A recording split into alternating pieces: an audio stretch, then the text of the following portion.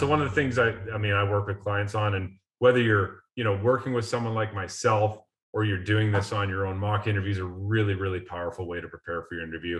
All of what we've, spent this time talking about here is about building confidence. Really, at the end of the day, it's about building confidence so you can tell your story, so you can, present yourself in the best way.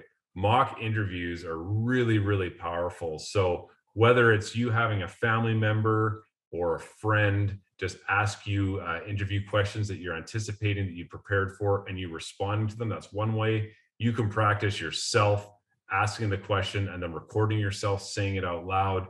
Those, it's such a really incredibly powerful way to hear yourself, hear your tone, hear different inflection in the way you say different words.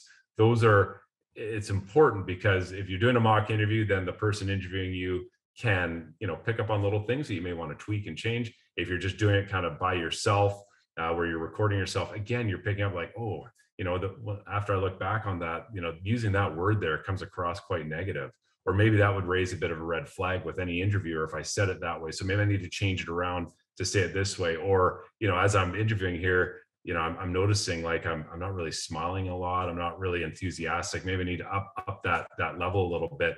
And it just helps you get into the rhythm of what a real interview would be like. So when you go into that interview, chances are they're not going to ask you the same questions you prepared for, but they'll ask similar ones. And you can take all those examples that you've worked on and tailor them to specifically to that question that they're asking. And it just, again, it's building confidence and just getting comfortable hearing yourself speak.